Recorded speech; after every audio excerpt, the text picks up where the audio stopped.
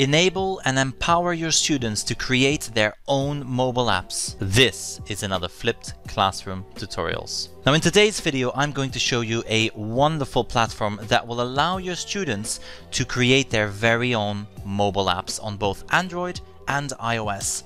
Now, if your students have an idea, then that idea can now be turned into a mobile app with little to no coding required. Now, the application we're using is called Thunkable. It is completely free to use and you can get started today. Simply go to thunkable.com. Now, I will leave a link to this website in the description below, so make sure you check out that description and click on sign up. Now it says, welcome to Thunkable. I want to create apps for iOS or Android. Now, seeing as I am an Android user, I'm going to select Android and I'm going to sign in with my Google account. Now give it access. And again, these are the same steps your students would complete. And we are now in our main view. Now, in order to create a new app, this is very simple. You go to the top and you click on create a new app. Now the app name will be Hello World, as I will be creating a simple Hello World demonstration app for you to learn about this platform. So go ahead and open up this app.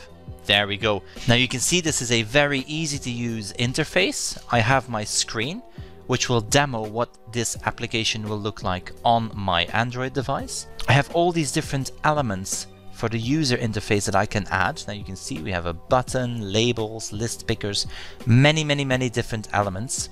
I have a layout, media items, media elements, drawing and animation elements, and again many more.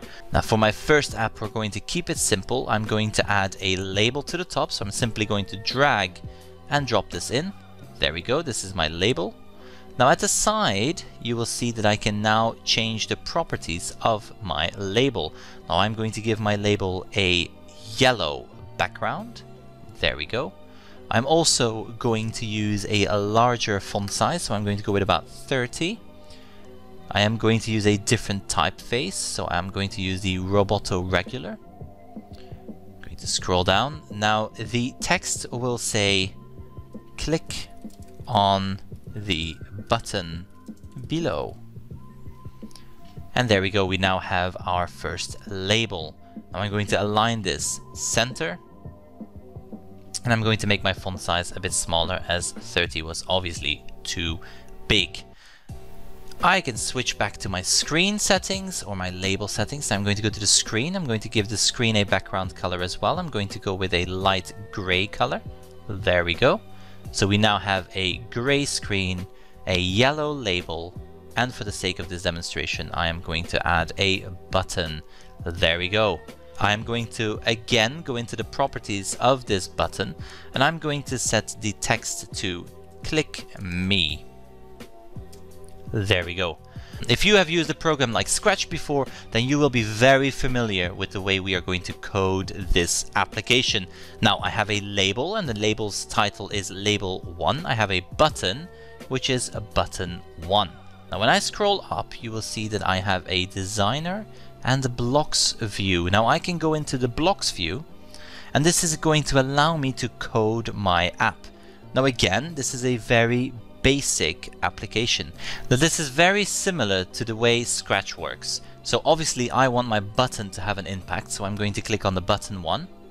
Now when button 1 is clicked, I am going to change the label 1. So I'm going to set label 1. I'm going to scroll down, set label 1's text to, and I'm going to select the text block. There we go. And I am going to change this text to Hello World. And that's all there is to it. So now whenever someone presses button 1, it is going to set label 1 to text. Now we can test this app by simply going to the test functionality. And we're going to go to Thunkable Live. Now what this does is it shows us a QR code. Now if you have an Android device with you, all you have to do is scan this QR code in your Thunkable app and it will immediately show you what the app looks like live on your device.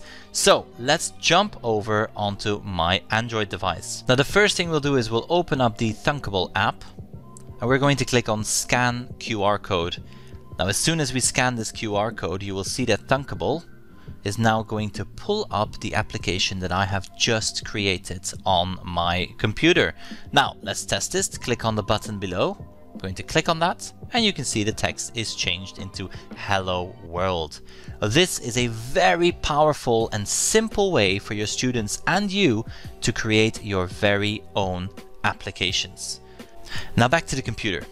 Now let's say that you are ready to publish this application, and this is an application that you are very happy with, and you're going to publish it to the Play Store. Well, very simple.